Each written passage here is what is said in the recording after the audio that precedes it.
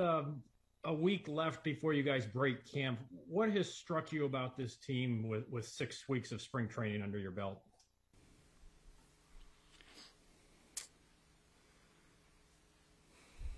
Wow. A couple things. I think I hit on it before in the interviews. The depth we have on this team, up and down through our rotation, our relievers, even our lineup.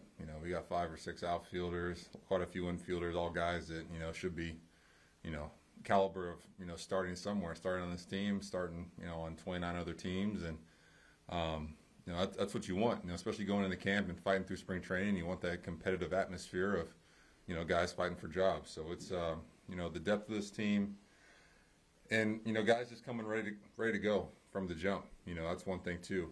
With uncertainty of last year with the season and everything, and then coming this year, if it was going to be the same thing, are we going to start on time? Are they pushing it back a month? Man, guys, came into camp in shape, ready to go, and ready to compete from day one. Gleyber was in a while ago talking about his relationship with DJ LeMahieu and how that's grown and benefited him. And I was just wondering, what have you seen of Gleyber the last few years? Has he grown as a more inquisitive player, a guy seeking advice and being open to suggestions about his game? Yeah, Pete, that's one thing I actually noticed early on in Gleyber's career, and even in 2018, as a rookie coming up. This might have been a month into the season, we were playing in Houston, and he was kind of asking me about, hey, how do you hit the breaking pitch?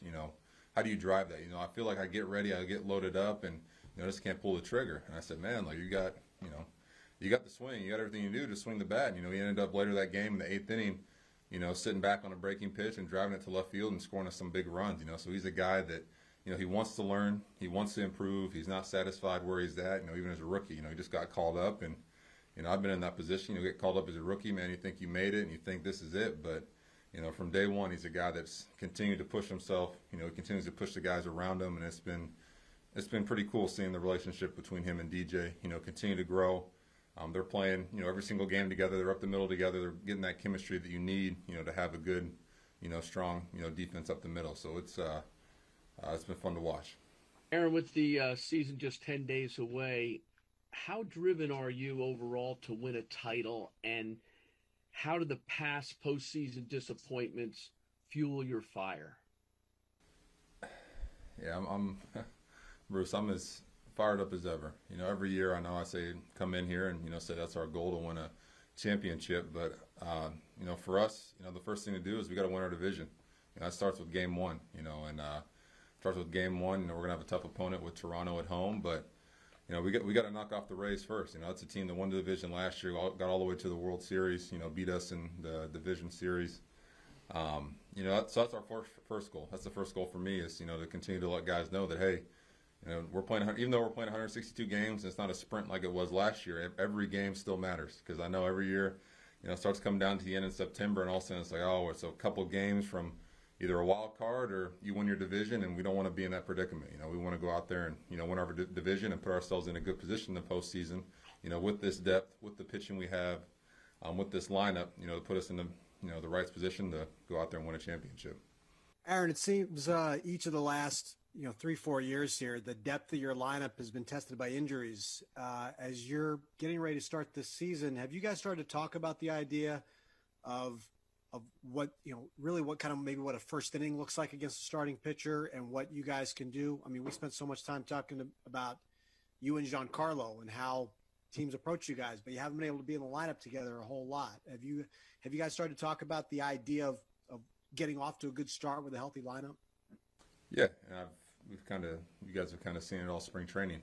That's one thing with this lineup. You got from the very first pitch, you got DJ LeMahieu, an MVP type player, leading off the game, he can work the count, or he can jump you first pitch and hit a homer. He can get on base, and then kind of going through the lineup, and especially having Hicks batting third for us. A guy that can get on base, can hit for power.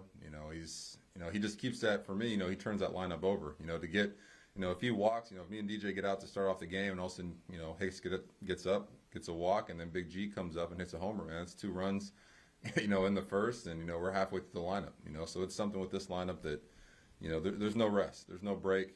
all the way down. If you got Gary Sanchez or Clint Frazier batting, 7, 8, 9, that's a scary thought right there. So, we're looking forward to, keeping everybody healthy and seeing what this lineup can actually do. The way teams' bullpens are constructed now, it seems getting a starter out after 4 or 5 innings isn't necessarily the same advantage that it used to be. But is a first inning maybe, trying to get him out after 2 or 3, is that kind of more the goal now and the way your lineup is constructed with the patience that you're talking about?